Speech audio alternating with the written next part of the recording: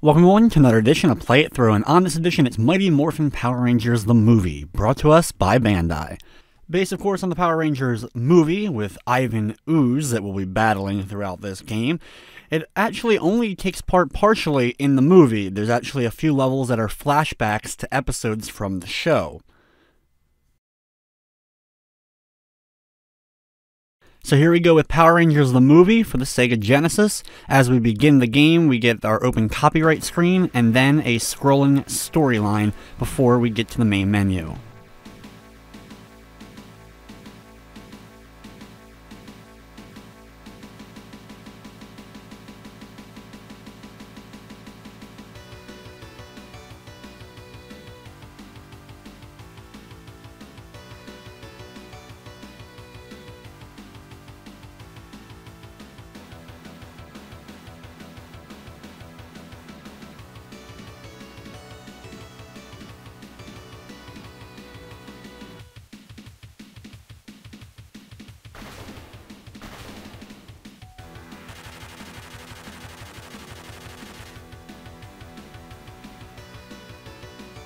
Once at the main menu, I'm going to pop on down to options. There's some difficulty settings. I'm going to change it over to the hard difficulty setting, and then begin the game.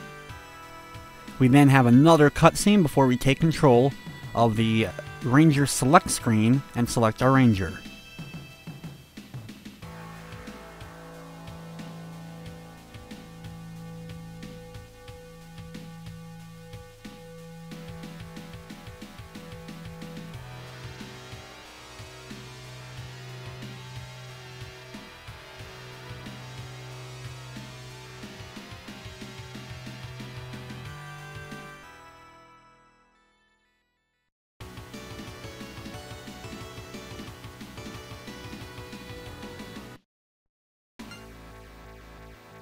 You can select from one of 6 Rangers at any point during the game, though 3 of the Rangers change up between the original Yellow, Red, and Black Rangers and the second ones that replace them after the episode The Power Transfer. For the first level, I'm going to go ahead and pick the White Ranger, one of my favorites and one of many people's favorites out there. I always thought it was just a really, really cool design. Plus, I like the White Tiger Zord. The game is relatively simple as far as a beat-em-up is concerned. You're able to grab and throw enemies like you were in the SNES one, do a punch combo. You also have a special move that you can pull off at any time, but it costs you a little bit of your health, so it's really only useful for kind of like if you're in a jam, a pinch, and you need to quickly hit it to get enemies to get away from you. One of the only issues I have with this game is it does have a lack of enemy variety. You fight an absolute ton of the same enemies over and over again. Randomly, enemies will drop dino coins for you to pick up. A few are worth just extra points to your score, while other ones will replenish your health or give you a extra life or credit.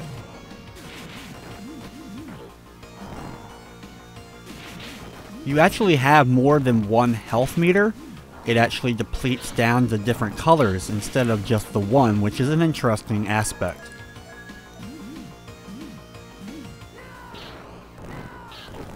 If you can get multiple ooze men together, like right here, is a good time to use that special move. I wish it did a little bit more damage considering, but it still allows me to kind of get back to my feet and then get another combo onto those ooze men. The one thing I absolutely hate in this game is the time limit. Now this mostly is because the hard mode there's a lot more enemies that you're dealing with, so it runs out a lot more, but when the timer does deplete, you start to lose health slowly, and it's something that's probably going to happen to you a bunch on the hard mode, just because there's so many oozemen and it's hard to destroy them all before that time limit runs down a lot of times. Over here to the right we get a cutscene before the end of stage number 1.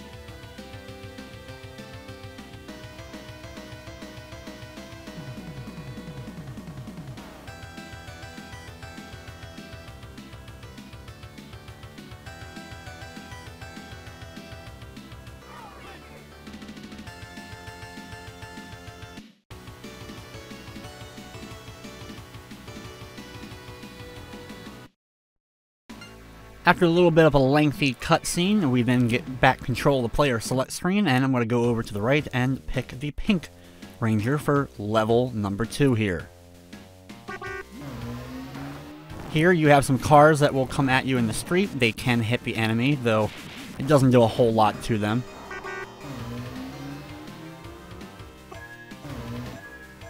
If you hit double right or double left, you can do a run move, so it can help you to speed up a little bit, but not a whole lot. You'll run into a dead end and have to deal with Oozmen soon enough. I remember when this movie came out, how much hype there was behind it, all the stuff at McDonald's. I was going and getting that, and I ended up seeing it twice, I think, in theaters. Once with a parent, and then I ended up seeing it again with friends. I never saw the later ones. That was kind of like the end of my going with Power Rangers, was the big feature film release. I was really hyped for it. That came out, and then it wasn't too long after that I started to get out of it and get into something else.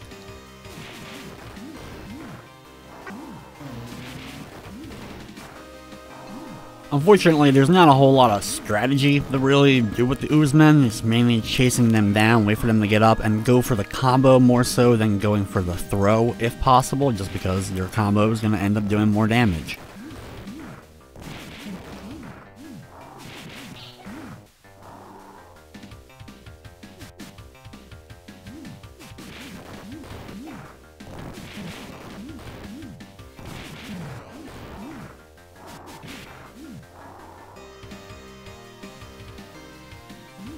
Sometimes just waiting for them to come up is annoying. Gotta get them in that right spot, and if you do it right, you can get a few of them at the same time right there.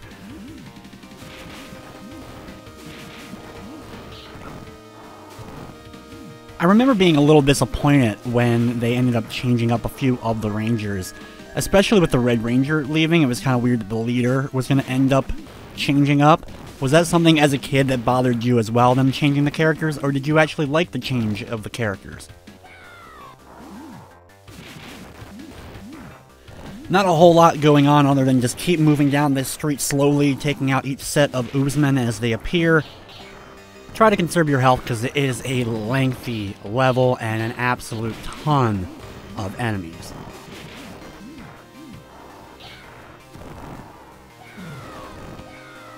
A lot of times they just kind of run towards you and you're forced to just throw them just because that's what ends up happening. And thankfully, at least when you throw them, they get away and the next set can be taken out before the one runs back.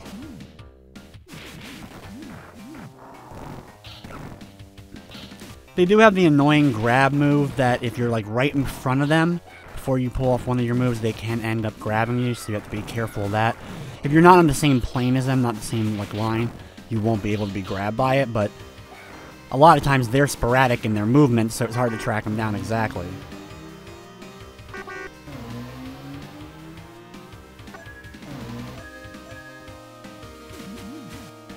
You could see that the timer was getting low on that last segment, and don't worry, it'll run out quite a few times before this game's done.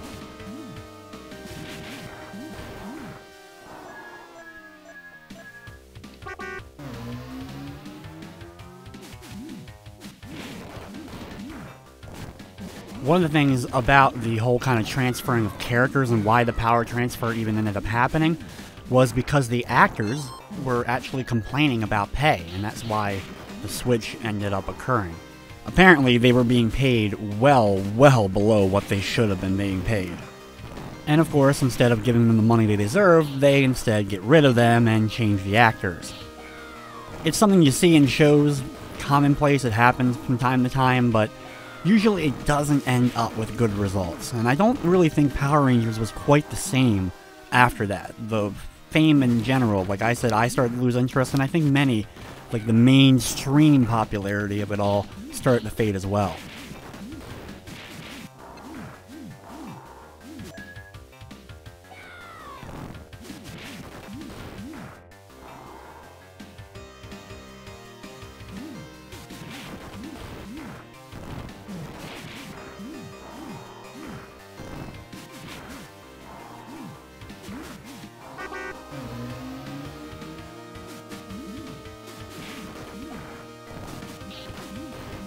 Thankfully, we're almost nearing the end of this level. It's taking quite a while, but we are finally getting close to the end.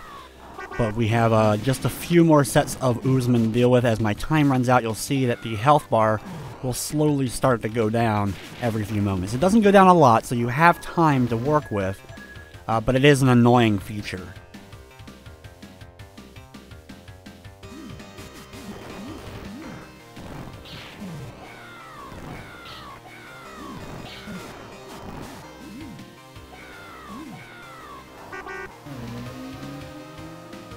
This game is actually a lot of fun two-player and can really help you out as far as dealing with a lot of these enemies. Playing it as a single-player game, it gets a little bit repetitive before too long, as you can probably already see that.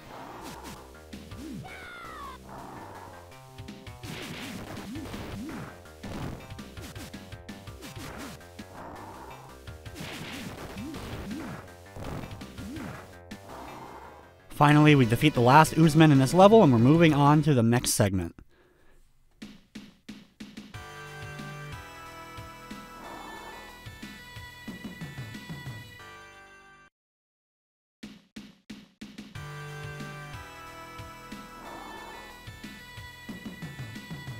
Now, for the next boss encounter, we either get to be the Ninja Megazord or the Falcon Zord.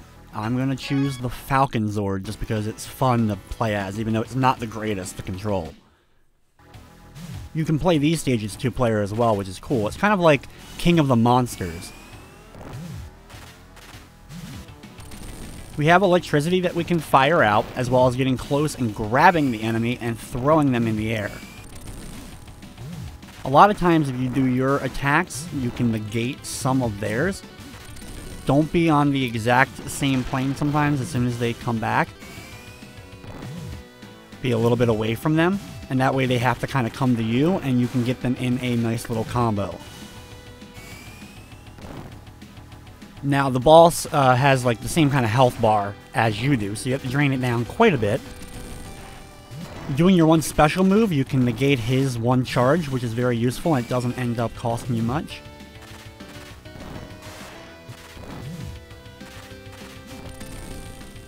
The hardest thing sometimes is actually defeating them just within the time limit, and that goes for all these kind of fights. After a while, the Hornetron will leave. You have then the Scorpitron, the wonderful giant mechanical beast that we saw in the film.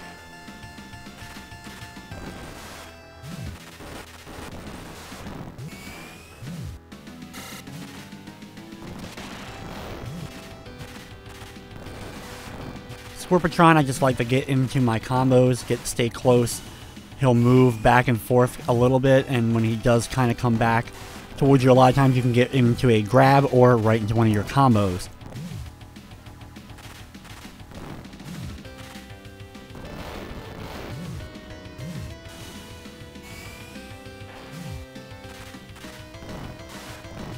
Unfortunately, you can't like hit him as soon as he ends up standing back up, or else you can get him right back into a combo.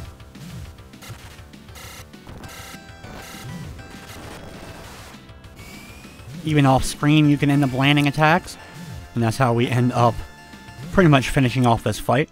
And now we're moving on to the next level.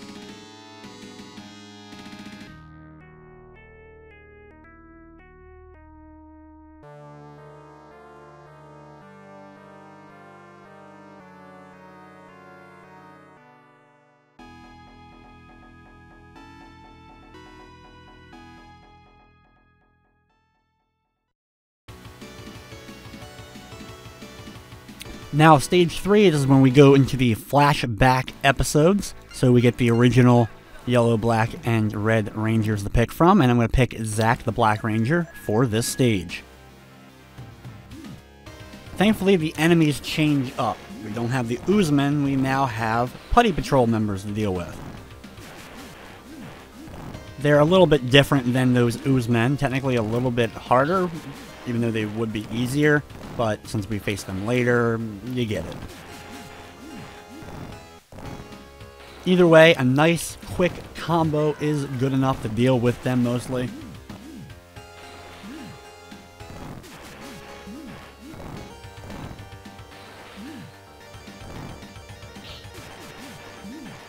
We start off on this little section. This is one by one. They will slowly come towards you.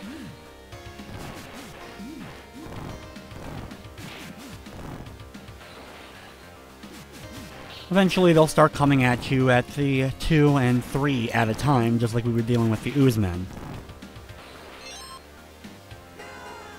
This level is based off the episode White Light, where we saw the White Ranger.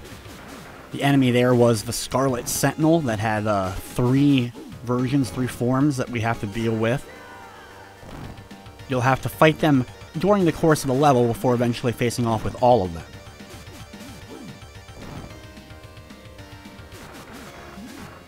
As they move back and forth, I try to meet up with them and try to get a nice little combo.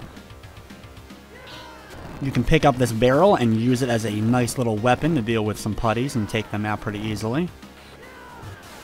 If you get them together, you can hit a few at a time, which is always very useful and fun.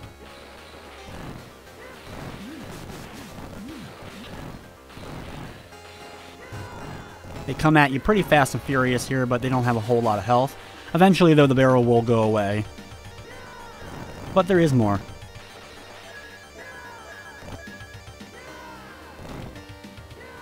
Here, I'm just going to take this barrel with me for fun and launch it at these putties right away, just to hit all 3 of them at the same time.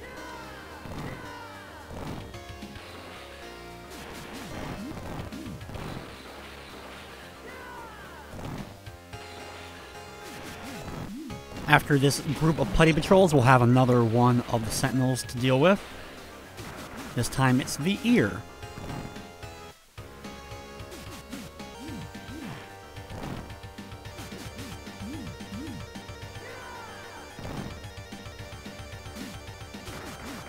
If they start running, dashing towards you, quickly kind of go through them from wherever they're dashing, and that way you can get through their attack. And that also gives you a nice opportunity to go into a combo right after that. After dealing with that, though, you go right into the next one of these Scarlet fights. This time the ring, along with a bunch of Putty Patrol members at the same time, but it's pretty much more of the same that we've dealt with at this point.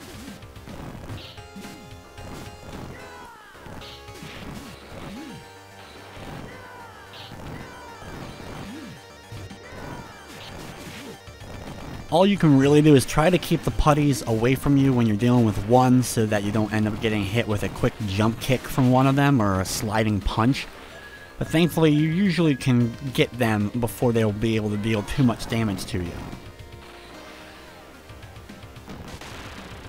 Here we battle all 3 now of the Scarlet Sentinels. You can get them bunched up to use one of your special moves, or you can just kind of get away from them and wait for them to kind of come to you and get them into a combo that way. Doesn't matter which one you focus on, just keep beating them up until they're all taken care of.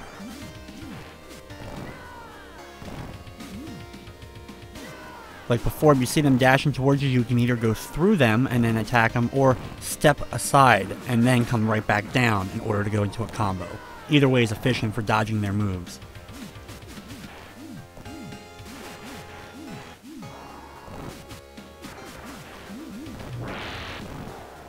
The ring does fire out fireballs, which can be a little bit annoying. You can dodge them a little, but sometimes they just end up hitting you if he fires them out too close to where you're standing. Once it's taken care of, though, we now go to a Megazord battle.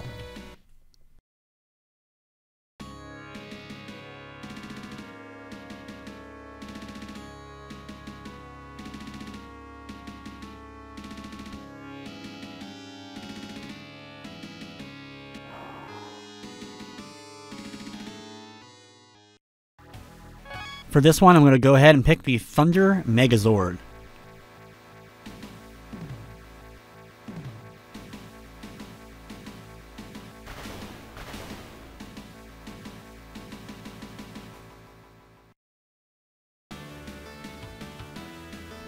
For this fight, we face off against the Scarlet Sentinels once again. I'm going to stand near whichever one I prefer. At this point, the ring is usually annoying with the fire, and start my combo right away. The other ones will probably come right at you as soon as you end up hitting that combo on the one, so then you can get right into a combo on the next one. If you get knocked down, I recommend standing up with your special move so you get that sword swipe and at least you can get them away from you. If you're a little close in doing your punch combo, you can actually avoid the hair swipe of the one, which is interesting. Once one's taken care of, the fight gets a lot easier.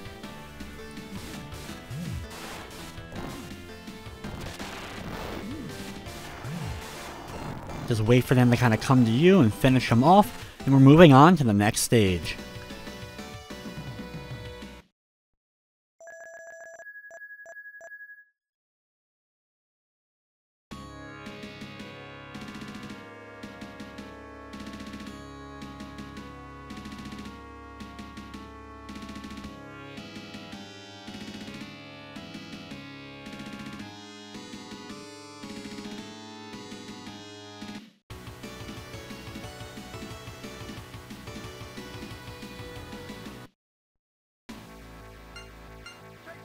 The next level is the Ninja Encounter based off the Ninja Encounter episodes. I'm going to pick Billy for this level. We start off in this cave, or the whole level's in this cave system, and as we begin, we have to destroy one of these rocks to get behind it. However, if you keep going down the level and go to a farther rock and destroy it, you go to a secret battle against Lord Zed. You have this giant Lord Zed, and you have to punch his hand to deal with him. He does this fire move that's very easy to dodge, just be on the other side of it as you're attacking. You can see when he's about to do it. So it's an easy fight, but a fun little Easter egg thing that you may not necessarily see if you open that first cave and go through there then. When you defeat Lord Zed, you go to the next area, which is where you're supposed to go anyway. Nothing else happens, it's just kind of there. I guess that was included as, like I said, pretty much an Easter egg. Now we go into our regular battling of putties in this cave. Billy's combo is pretty useful, especially sticking out the trident to hit a distance away. This segment right here, there's a lot of putties, you gotta get it through them quickly, so it's potentially one of those ones where the time limit could end up running out on you.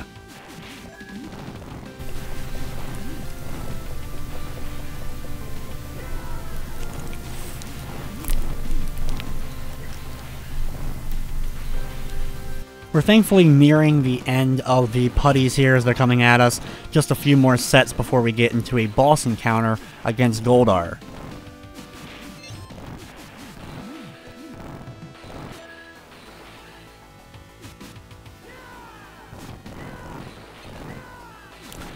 After this final set, Goldar descends from the ceiling area here, and now we get to battle him. You can start immediately with a throw as soon as he lands.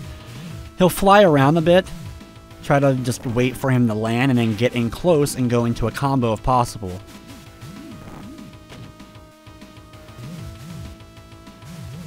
There's a rock that you can pick up during this battle if you haven't used it already for the putties, and it's efficient to at least hit him a little bit.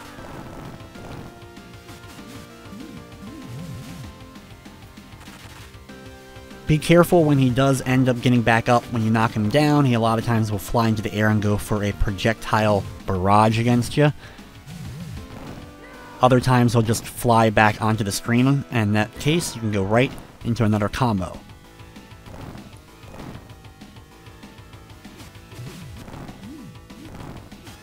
Sometimes it's just difficult to hit him because he's in the air and you end up not being able to do much to him. But when you drain his health mostly down, the fight's over and we go to a second battle against him in the Megazord.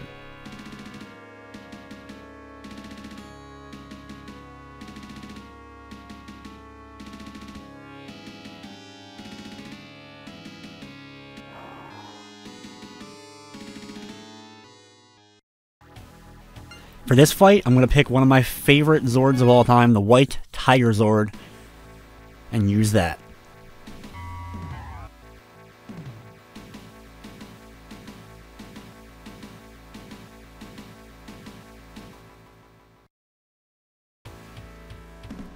This battle against Goldar is a little bit of a challenge for sure. Goldar will fly down just like before, but we can go right into a combo.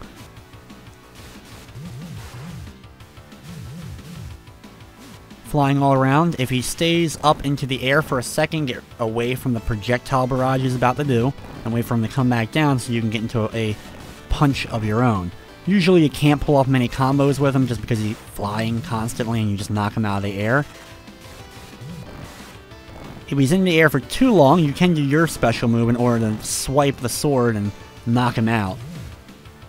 Even if it does cost you a little bit of health, sometimes it's worth it. The few times you can get a combo on Goldar, though, it's pretty efficient.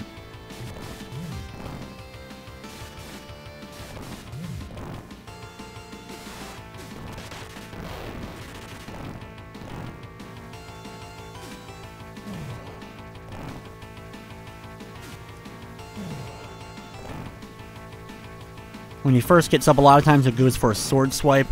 Usually I just try to get in close and hit him before the sword hits me, or what you can do is dodge the sword or prepare to dodge for the sword and then get in close afterwards to go into your punch combo if possible. Once he gets low on health again, he'll fly away and the battle's over and we're moving on to the next level.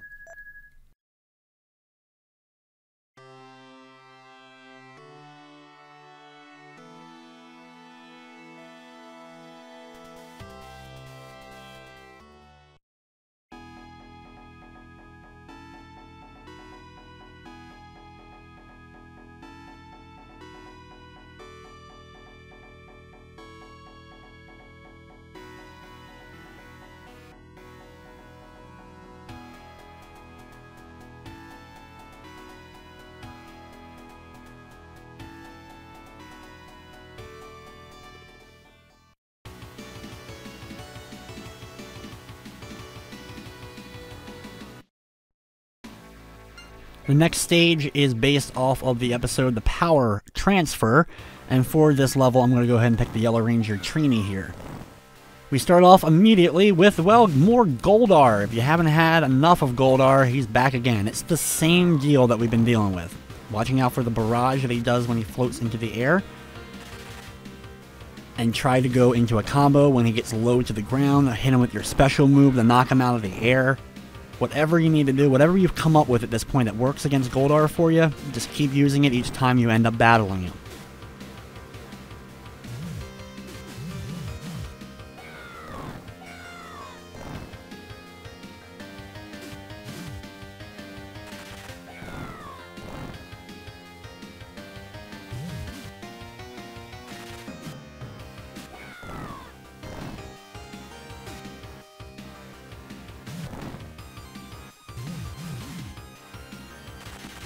Just like before, it'll take a bit because he flies a lot, but just keep slowly working on that health bar, and eventually you'll be able to defeat Goldar here.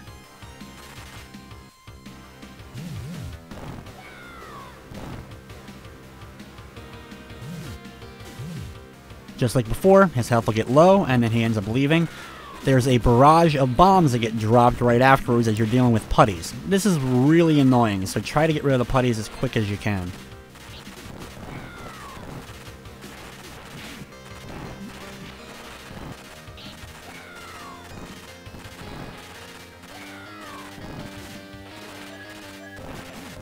These are falling the entire time we're in this area here, so even as we continue on, we have to watch out for the barrage of these things dropping down. They thankfully don't do a ton of damage. They're much more of a nuisance than anything else. And there's really not a perfect sweet spot to stand.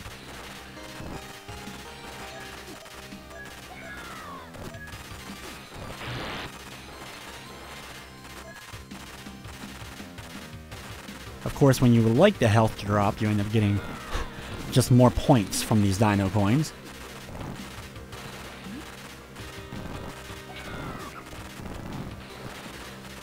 It's a tough stage for sure. This is the final one, though, of the Power Rangers on foot levels.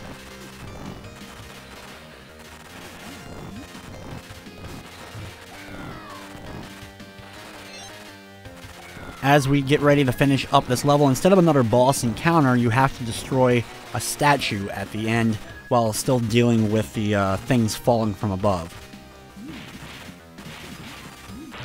Not necessarily an interesting fight, but better than fighting off against Goldar once again. Just try to do your combo staying close to it. You're going to get hit a few times at least. Hopefully you have a little bit of health going into this segment here.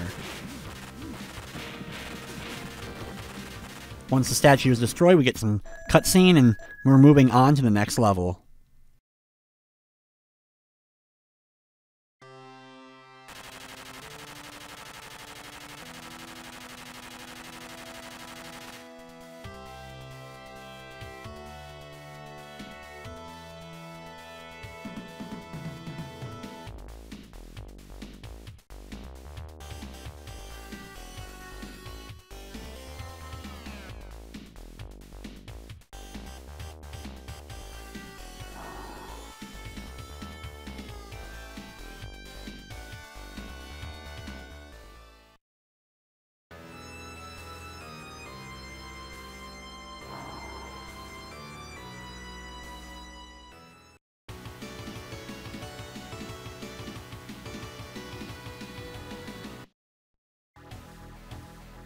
For this level, I'm going to pick the Ninja Megazord.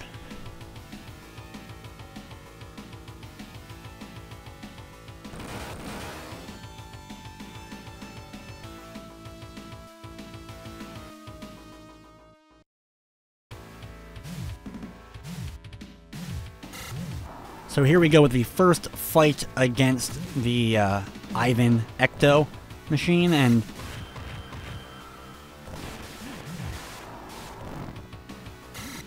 watch out for his combo with his attacks. Just keep kind of backing away and then getting close when you can to deliver a nice combo of your own. The boss will consistently kind of dive in to do a quick attack with the swords or do a dash forward with their arms to grab you. Just make sure you're stepped away and you should be able to dodge that and potentially go into a combo. If you're far away once he kind of dashes through or once his moves stop, don't risk it, just be prepared to dodge again. That uppercut is fantastic if you're able to dodge it, because as soon as he lands, you're able to go into a nice combo.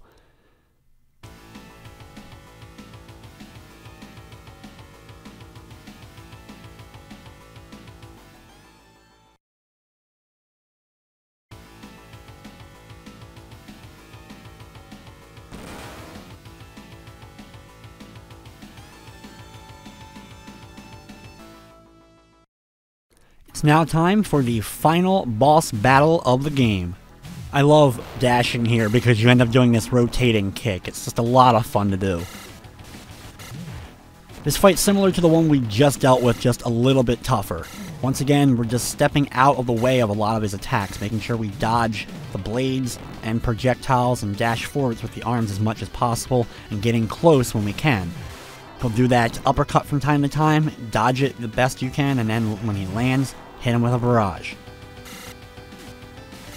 As long as you're not on like the same line of sight of him a lot of times, you can dodge most of his attacks.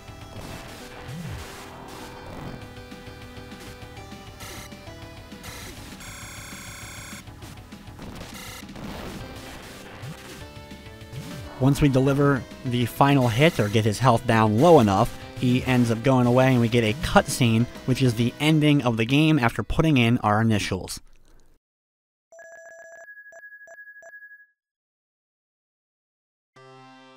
It's kind of weird to get the top 10 screen before you end up getting the actual ending to the game, but still, you get that. I'm going to go ahead and put in CRN, and then we'll get to sit back and enjoy the ending, the Mighty Morphin Power Rangers, the movie, on the Sega Genesis.